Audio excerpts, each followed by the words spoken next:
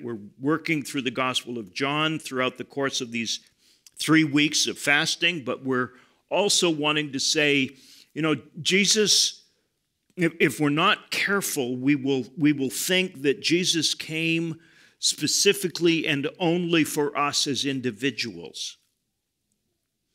And the truth of the matter is, Jesus came for the world. God so loved the world. And what did he do? He sent his only begotten sons and daughters, that those who, as a result of their testimony, believe in him, should enter into the kind of life that he came to bring. And frankly, brothers and sisters, that means the church. That's the church. Church has taken a lot of hits over the last year and a half, 2 years. And some, candidly, self-inflicted and deserved. We have, as a result of our often, and I'm going to use our now in a larger collective sense, but in the sense of our bowing down to some of the idols of our culture, of being swept up in a wave of partisan politics, in being fragmented on issues of race and justice, and even social policy relative to masks and vaccines.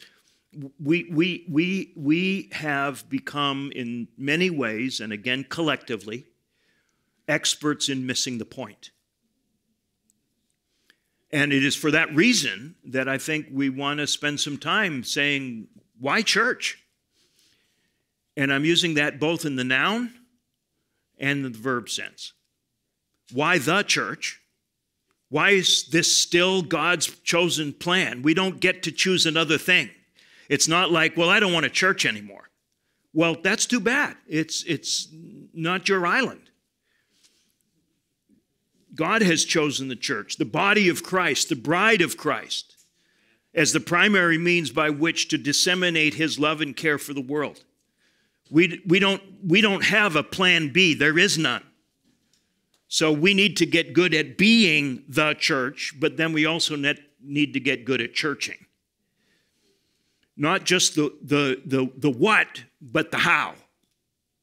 And it will not surprise you to know that God has got some things to say to us on the how side as well as on the why side and the who side. Does that make sense? So we're going to be looking at this book in the Bible that focuses on this kind of ecclesiology, this theology of the church in the book of Ephesians, and thinking through both the kind of larger universal body of Christ, capital C church, but also it will not surprise you to know that when the New Testament speaks of the church, almost 90% of the time, it's talking about a local church like this.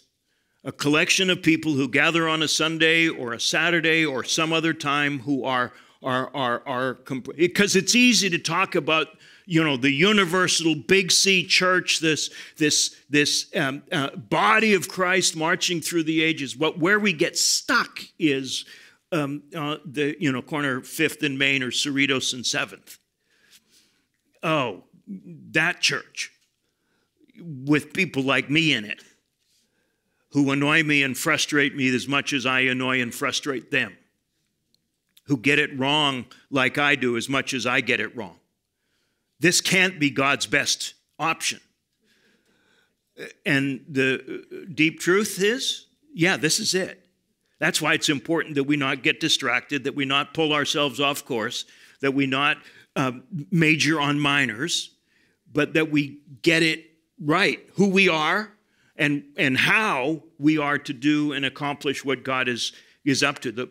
And my job this morning, we're going to be spending the next chunk of time, good chunk of this year, working through this because the garden has taken a lot of hits this last year. In a variety of ways, personally, and just in our community, we haven't been spared this. And so we want to say, who are we and why are we here? Not just about a vision of this local church, but how does this church fit into what God is doing in the world? And how can we more align ourselves to that purpose? So that's what we're going to be doing. We're going to be looking at that through the lens of the book of Ephesians. Ephesians is a circulated letter. It actually was not written specifically to the church at Ephesus. It was written to the 7 churches of Asia Minor, parallel to the ones in the book of Revelation. It landed in Ephesus because Ephesus was kind of the central city among those 7. And as it turns out, the headquarters of the church in Asia Minor. The New Testament was first kind of pulled together at Ephesus by a bishop named Onesimus, whose name might be familiar if you've read the book of Philemon. It is a church pastored by Timothy, pastored by John for a chunk of time. So it's a church that Paul invested himself in.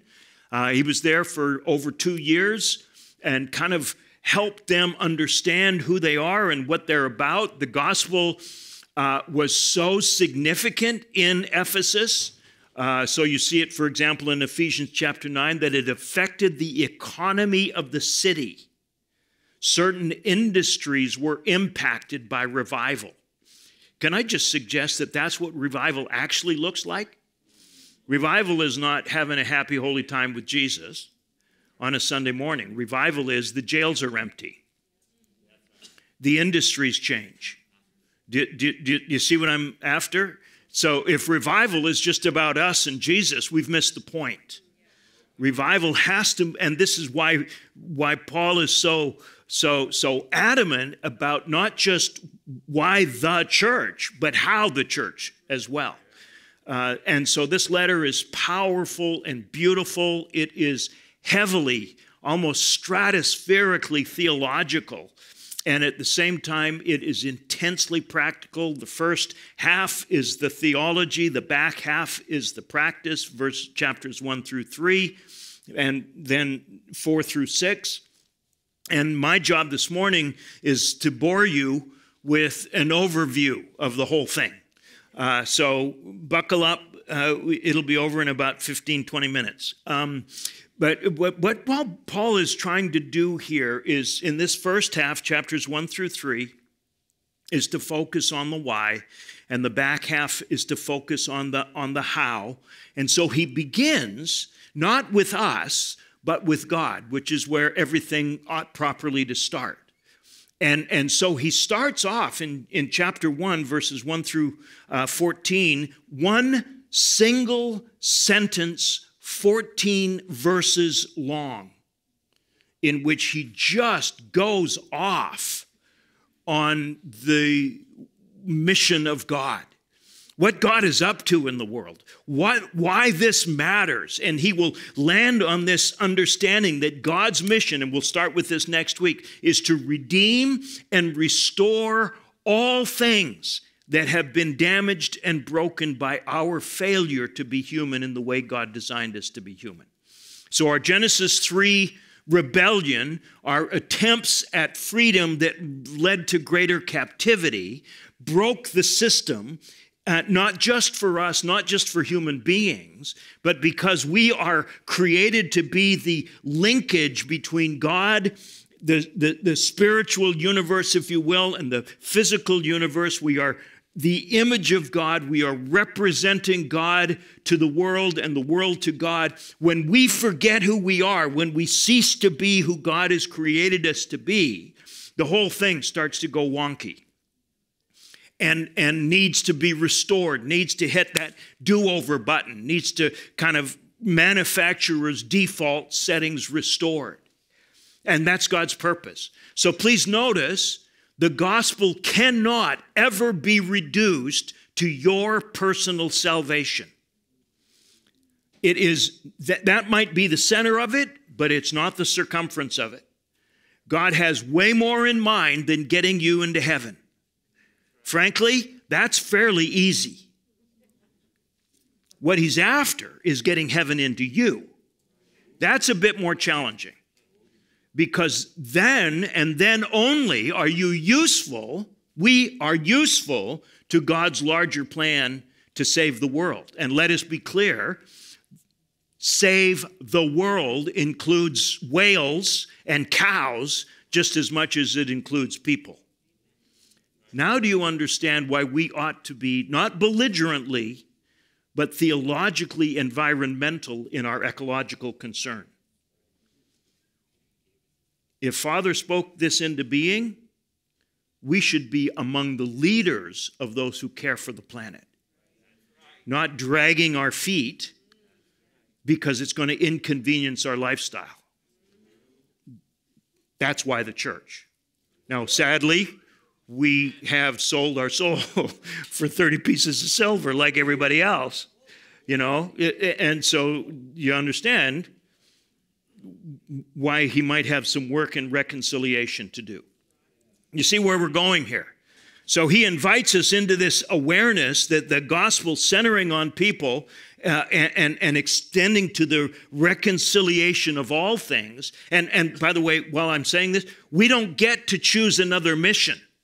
I've been, walking with pastors and churches for 40 some odd years, and every once in a while I'll get somebody, can you help us formulate our mission statement? Can you help us formulate our vision statement? My answer is, what's wrong with the old one? You don't get to have your own mission. You can opt into God's, or you can wander in the wilderness on your own, but God's mission is to redeem and restore all things. You don't get to have another mission. That means poor as well as rich. That means different ethnicities. That means gender equalities. That means all kinds of things, because God is going to go back at the end. He's going to go back to the way it was at the beginning.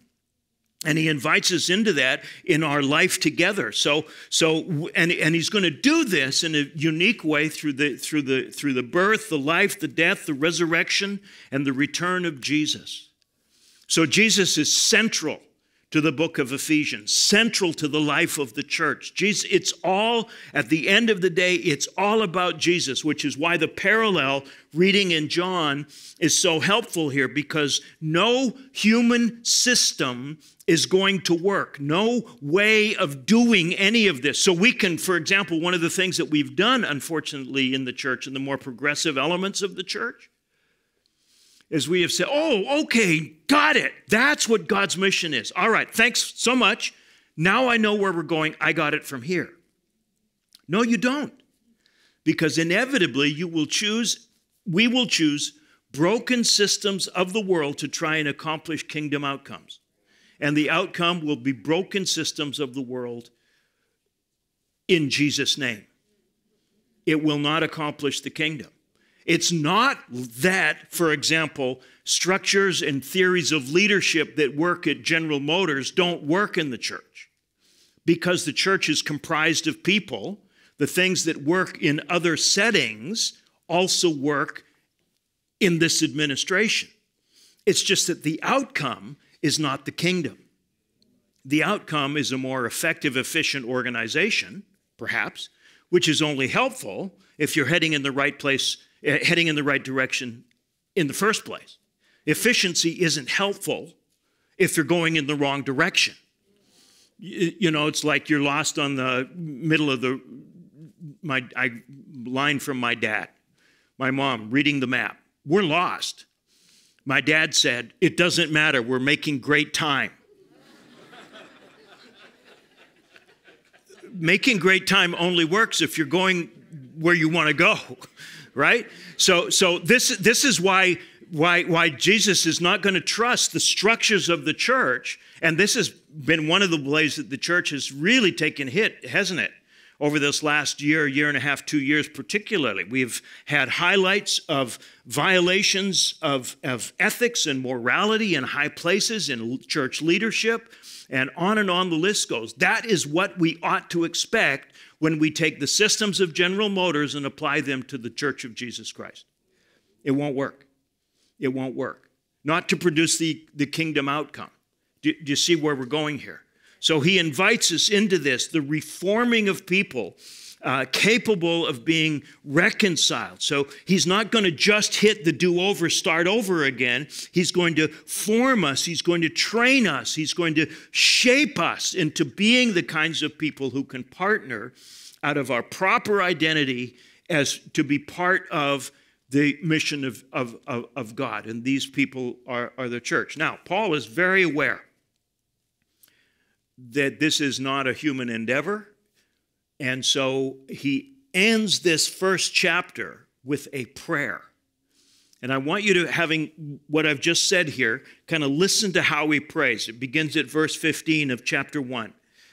He says, "For this reason then, ever since I heard about your faith in the Lord Jesus and your love for all of God's people, I have not stopped giving thanks for you, remembering you in my prayers." Now here's the prayer. I keep asking that the God of our Lord Jesus Christ, our glorious Father, may give you a spirit of wisdom and revelation so that you can know him better. And I pray that the eyes of your heart may be enlightened in order that you might know the hope to which he has called you, the riches of his glorious inheritance in his holy people, his incomparably great power available to us who believe. That power is the same as the mighty strength he exerted when he raised Christ from the dead and seated him at his right hand in the heavenly realms far above all rule and authority, power and dominion, and every name that is invoked, not only in the present age, but in the one to come. And God placed everything under his feet, appointed him to be the head over everything for the church, which is his body, the fullness of him who fills everything in every way. So this is centered on Jesus, and the church is the presence of Jesus in the world. That's why we don't get to opt out of church. Brothers and sisters, we don't go to church. We are the church. And we are needed more desperately than ever in the world today because we are Jesus with flesh. We are Jesus that has skin on, if you will. So, I'm thinking you're probably aware this is going to take some work. That's why he prays this. By the way, if you ever are stuck with something to pray for yourself, that prayer is a good place to memorize and soak in, right? Because it starts to work its way through in the shaping of our being. So then he goes on in that's just the first chapter. Then he goes on in chapter 2 and begins to say, now, we've got some work to do to get you from where you are and who you understand yourselves to be, both Jews and Gentiles, both those who are ostensibly God's people and those who are ostensibly not.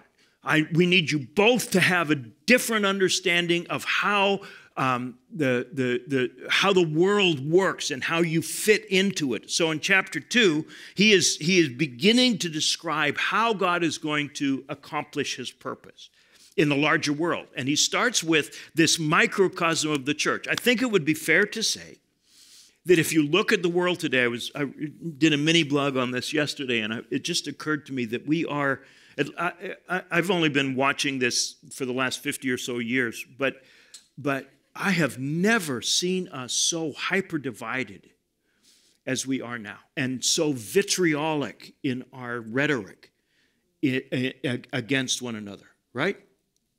I think it's fair to say that our world is in large measure very, very divided. So how do you think God is going to unite, reconcile, pull all of those disparate parts? You take whatever label you want and its opposite. How is he going to pull it all together? And chapter 2 says, I'm going to start with you guys. I'm going to start with the church. I'm going to take the two primary components of the church, Jew and Gentile, which are about as far apart as you can possibly get, and I'm going to use you to model for a watching world how people are about as far apart as you can possibly get, can not only coexist but become family. I'm going to show the world how to do that by teaching you how to love one another. That's chapter 2. And he invites us into this awareness that it is in Christ himself, in the work of Christ on the cross himself, that all of the divisions, all of the broken have been relativized. All of the ways that we have understood ourselves, all of our distinctives, all of the things that we used to rely on to know who we are, male, female, Jew, Gentile, slave, free, none of those things are relevant anymore. In Christ, we find a new identity. No matter how deep set, how catastrophic those divisions are, we are brought together where the ground is level at the foot of the cross. And we find ourselves standing, beginning in this microcosmic way, in this tiny way. This is why it's so important. And by the way, please, spoiler alert, why things that divide us from one another in the church are way more damaging to the work of God in the world than anything else. Way more damaging. And why it's so essential that we get it right. Paul is very aware that because we so desperately need to get this right, and the only way we're going to accomplish this is to recognize how much God loved us, and then to let that love work its way through into our relationships with other people. This is Paul's version of what Jesus said to us. Guys, the way the world is going to know that you're my disciples is that you love one another. That's the only way. Not that you believe the right stuff. Not that you can preach a 3-point sermon with a poem and a song. Not that you, and fill in the blanks of our normal ways of understanding ourselves as disciples. The single primary determinant that is witness to the world is that all of you people who are disparate, and some of you wouldn't be caught dead in the same room with one another. We have people of all political stripes here. We have people with varying background. We have all of the things. How is this going to work again?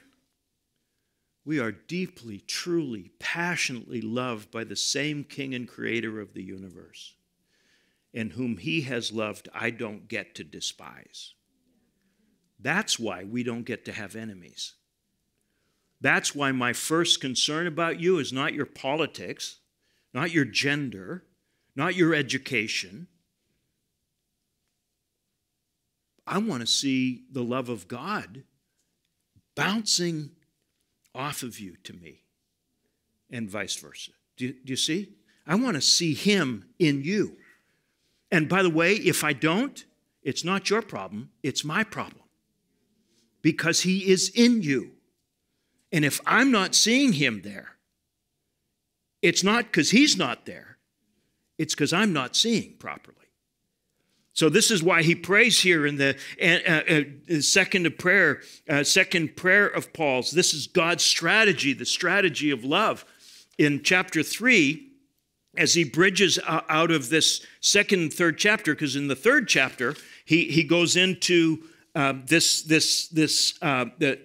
ways in which God has accomplished this on Christ in Christ on the cross, and is inviting us into this. So he lands this first half of the book in this prayer. Listen to it in chapter 3, verse 14. For this reason, he says, I bow before the Father, from whom every family, do you see what he's doing here?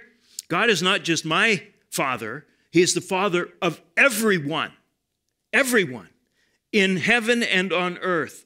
All of them derive their name from him. So I pray that out of his glorious riches he may strengthen you with power through his Spirit in your inner being, so that Christ can dwell in your hearts through faith.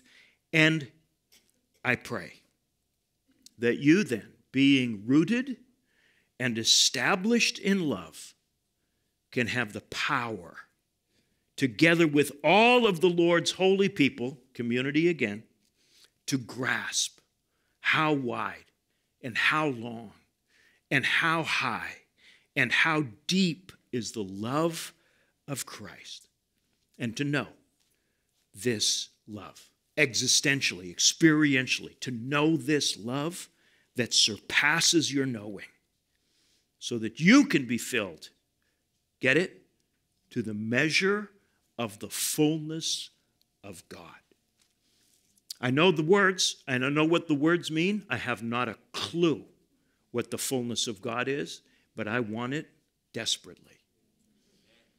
And that's why we start with the foundation, and why love is the only way. And again, we don't get to choose not to church. We don't get to choose how to church either. Love is the only way that God has authorized to save the world. Please notice, let me say it again. Love is the only way that God has authorized by which the world is going to be saved. Not by electing the right guy, not by changing the laws, not by protest, not by any other social means. By the way, those things may all be very good, but they have to flow out of love. Otherwise, they're counterproductive. This is what's happened. Fair to say, we've gotten distracted. We've gone down the rabbit hole of crazy. And then we wonder why we can't find our way out. We've abandoned the single thing he asks us to do. Love one another. And do it in significant, transformative ways. Then, he says, here's how that works itself out. The very first thing, chapter 4. I want you to be unified. I want you to get along. The Holy Spirit has produced unity in you. Now, you're going to have to work as hard as you possibly can, harder than you've ever worked at anything else in your entire lives. I want you to maintain the unity that the Spirit has produced. It'll require you to be humble. It'll require you to be gentle. It'll require you to be patient. At the very least, it's going to require you to put up with people who are like you. You see, here he is. He's Mount Everest, chapters 1 through 3. All of the wonder, the glory, the greatness, the goodness of God. And then he says, now, get along. Of course you're different. Irrelevant. You work on diversity from the standpoint of unity, not the other way around. Diversity is essential. It really is, but you can't lead with it. You don't get diversity if you focus on diversity. You get diversity if you focus on unity.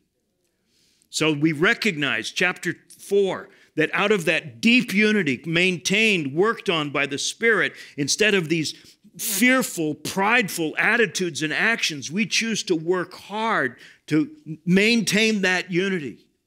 And then out of it, we are called to be fully our unique selves, enabled by the same Spirit to build out the body of Christ on mission. And no surprise, God has a way of providing leadership that is not about superiority. It's not about domination.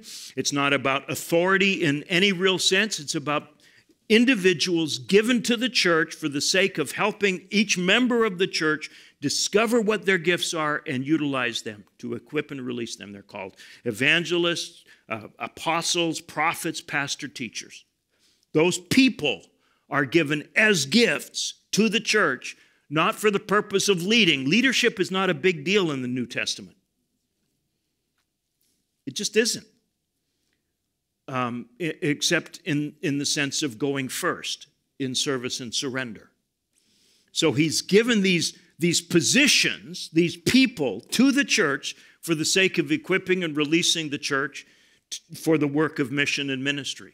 And again, this is an important piece here for us to remember. If we're not careful, if we take the General Motors or Apple or whatever the corporation is, if we take that model that works in that social entity, that institution, again, it will produce a certain kind of institutional understanding, right, with a hierarchical model of leaders and so on and so forth, but it won't be the church. This is why Jesus said, you don't get to have hierarchy. We're going to reestablish a flat system where everybody has a part to play and everybody does their part in relation to one another, And persons are given not to provide authoritarian leadership, but to provide linkages and connections and support so the whole body functions in the way that it is supposed to function. They serve self-sacrificially so that they can accomplish that purpose. And unfortunately, the only way this is going to work, Paul says, is you can't be the same as everybody else. You got to be holy. In fact, let me be clear, Paul says, you are holy. Now, act like it. You don't act towards holiness, you act out of holiness. God has declared you to be set apart. Now, that means you're married in a different way than everybody else is. That means you handle your sexuality in a different way than everybody else does. That means you don't let the old ways that were characteristic of a dying system manage how you handle your money. You don't get to do that anymore. We work in collaborative, cooperative, relational community. We start with marriage. We start with parents and children. The hierarchical model of fathers and mothers over... No. Your job as a parent is to parent your children so that they can become your brothers and sisters in Christ. It works in employment. As an employer or an employee, same model. So holiness is a big deal, and it becomes the means by which we can actually be useful in the world. And then he lands the plane in chapter 5 and 6 by saying, you guys live in evil times. So you need to learn how to tell time. You need to learn how to pay attention to where the kingdom is breaking in, to make the most then of every opportunity. And this isn't going to be helpful if you're drunk. So, no wine. Be filled with the Spirit instead. You see what he's after here? Why does he pick on that? Well, because the use of alcohol was a primary component in the worship of the goddess Artemis, whose temple was in Ephesus, one of the 7 wonders of the world, arguably greater than the pyramids. And Paul says, guys, if you just do what your culture is doing, you're not going to be helpful to your culture. If you are distracted by the same things, if you handle pain the same way they do, you're not going to be useful. So don't get drunk with wine. Instead, be being filled with the Spirit so that you can tell time, so that you can partner with what God is working on in the world. And this, of course, is where it works out with marriage and mutual submission, husbands submitting to wives, wives submitting to husbands, and on the list goes. Now, final chapter 6, he says, you guys have got an enemy. You need to be aware of it. It's not the people, not flesh and blood. There are principalities and powers. You need to be aware of this. And by exerting your energies against people, you miss the point and play right into the hands of the actual enemy, who was the first and most notorious terrorist. And we function in the realm of fear. So, we begin with the mission of God. We consider the nature of the church as part of the mission of God. And then we settle into the deep work of how this plays itself out in how we live on the ground. And I think it's going to be a great journey for us. I think it's going to be an important one for us. But I think it's important for us to remember that with the church is first a spiritual reality and only secondarily a sociological entity. We don't go to church. We are the church. And we don't get to vote on the irrelevance of the church. We get to partner with God to make it relevant. Let's pray. Oh, Lord, this is challenging for a Sunday morning, different than what we normally do, but at the same time, it's an invitation into this moment, into this critical moment in our country, in our world, in our city, in our own individual lives. And Lord, we don't want to miss a beat on what you're up to in this world. I frankly confess that I've gotten distracted over this last couple of years and headed off in directions that are not mine to head off in some particular ways. And Lord, I want to come back to the center. I want to come back to Jesus and follow him closely in the Gospel of John. And I want to, oh Lord, let my soul be shaped by the Apostle Paul in his letter to the church at Ephesus. And I pray, oh Lord, for courage to buckle up and stay in the game in this season where we are most desperately needed. Now, I think really in some ways more than ever before. Help us, O Lord, not to abandon the means by which you have chosen to save the world. In Jesus' name. In Jesus' name.